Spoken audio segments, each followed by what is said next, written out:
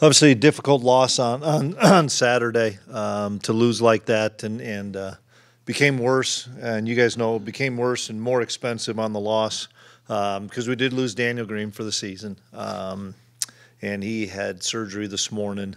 And it's been a tough day, tough couple days around here for myself, for a lot of the six-year guys, a lot of the linebackers, because he's been the heart and soul for those guys and for our football team. And Daniel and I have been through an awful lot since the first day I got here, and I've never seen a young man grow into such a man, and what a leader that Daniel Green is and has been and will still be for our players the rest of this year.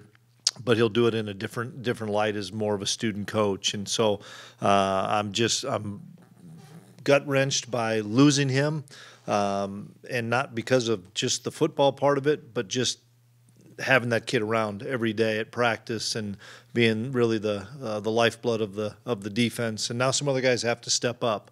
Trayshawn Ward got banged up. You guys saw that. I think he's doubtful.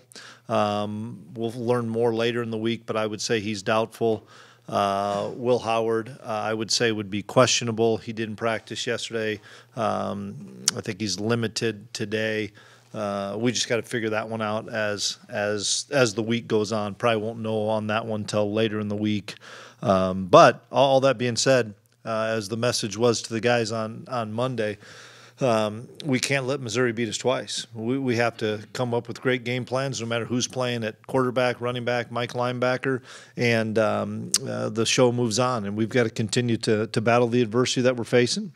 And everybody else is battling a lot of stuff too. So it's our job as coaches to get the guys in great positions to be successful on Saturday against a really talented Central Florida team that, from what I understand, may be down a player or two as well.